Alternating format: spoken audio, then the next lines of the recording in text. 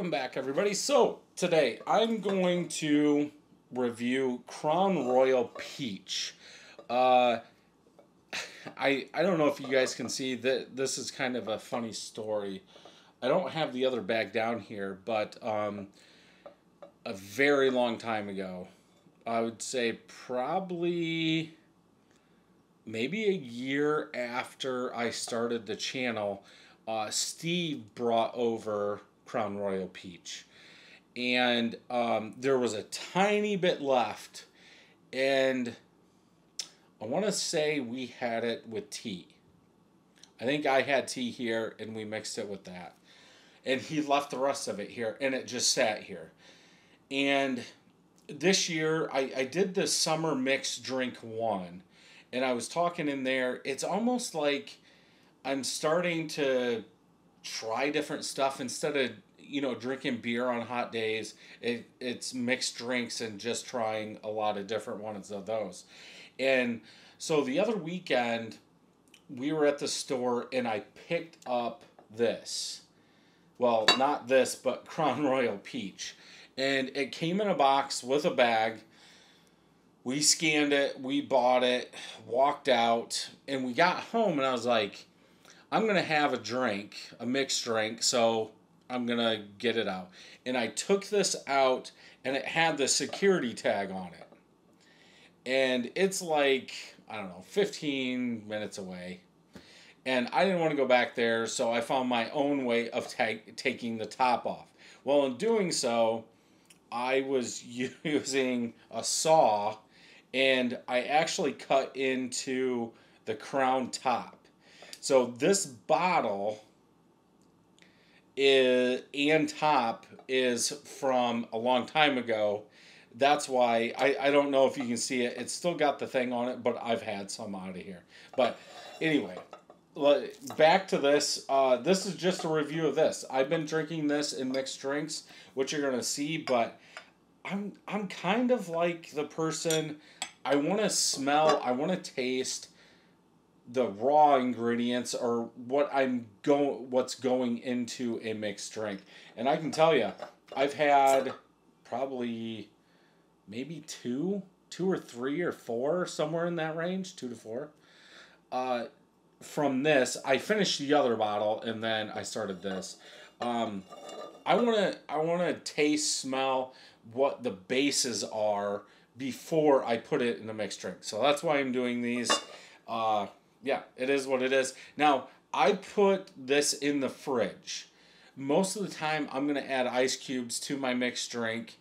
And so this would be out. But for this review, and I've got one more coming up, I didn't think it would go well in the freezer. So I just put them in the fridge. So if I should put them in the freezer, tell me below. I'm not drinking this stuff straight. I'll drink bourbon. I'm not going to drink this straight.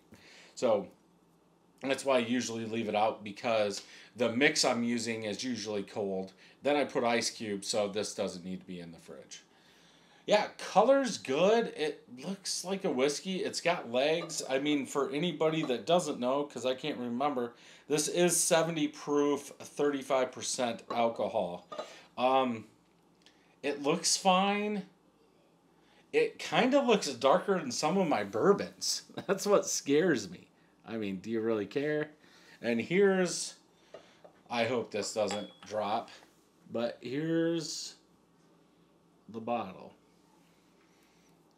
But yeah, it looks good. It looks like there's a peach tint to it, but I can't tell you if that's true. But yeah, it is what it is. Let's go ahead and smell. It smells like whiskey. It's got a little oaky, malty, granny smell to it. I do get like slight peach ring, maybe sugar-free peach ring. Maybe a little bit more than sugar-free. Maybe half and half, not full peach ring, because a little oaky maltiness.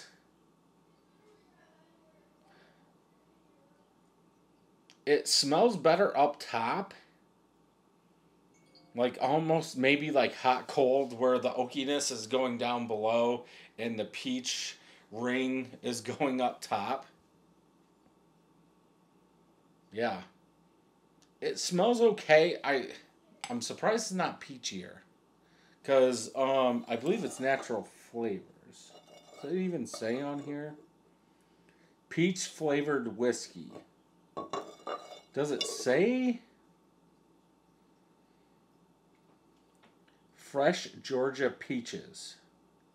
Infused with the juicy flavor of fresh Georgia peaches. So does that mean they're using real Georgia peaches in here? Infusing it, obviously.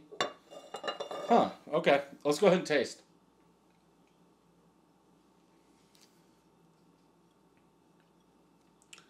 Yeah, sweeter. I think that peach stands out most. Kind of takes out the whiskey flavor. I get a touch of oak bitterness in back.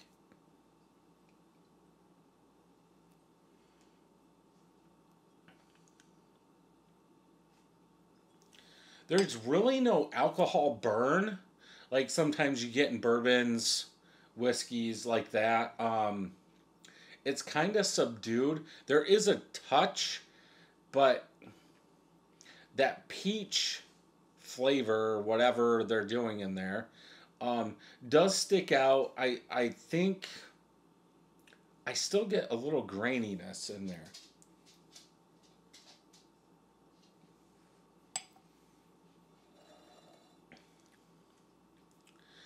Yeah, like grainy, maybe a touch of oak, not burnt, not charred, but just a little bit of oak. But I think that peach flavor sticks out the most in this. Um, Technically, I think this is my first time doing it neat, if that's what you want to say. Um,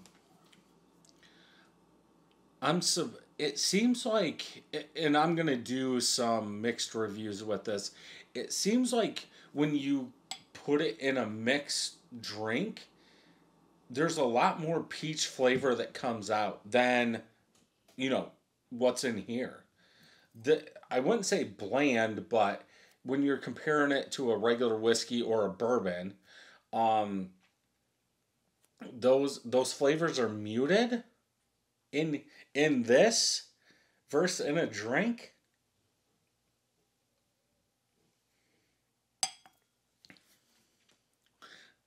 That's weird. Like I was thinking this was going to be over peachy because I usually mix it with a simply lemonade or simply lemonade strawberry or what is it? Nature's something strawberry lemonade. And I get that intense peach and I don't get it in here.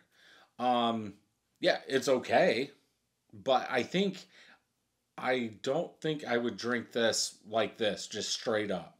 I think I would always mix it, but that's me.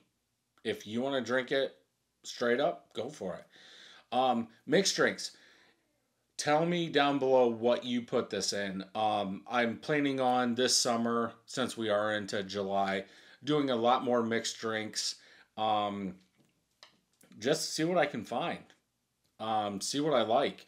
So if you have any that you put Crown Royal Peach in, let me know down below. And if there's any, what do you call it, flavored whiskeys, what other flavor whiskeys do you guys use? Like the first one, and obviously the first summer drink's already out. That was what Western Sun blueberry vodka, if I could talk, with simply lemonade. That was good. So if you have any combinations, put them down below. If you enjoyed this review, check out some more over here. Don't forget to hit that subscribe button and ring that bell, and I'll see you in the next video.